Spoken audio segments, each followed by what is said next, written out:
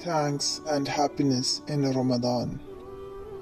When the month comes, then you should be thankful to Allah and show happiness. The companions of the Prophet Muhammad ﷺ used to greet each other on the beginning of Ramadan. The Prophet Muhammad ﷺ said, giving the good news of the month of his companions, "The month of Ramadan has come to you. It is a blessed month. Allah has made obligatory on you to fast during this month. The gates of heaven are opened in this month, and the gates of hell are closed, and the devils are chained.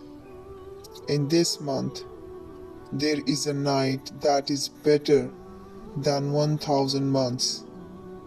Whosoever is deprived of its blessings is indeed deprived."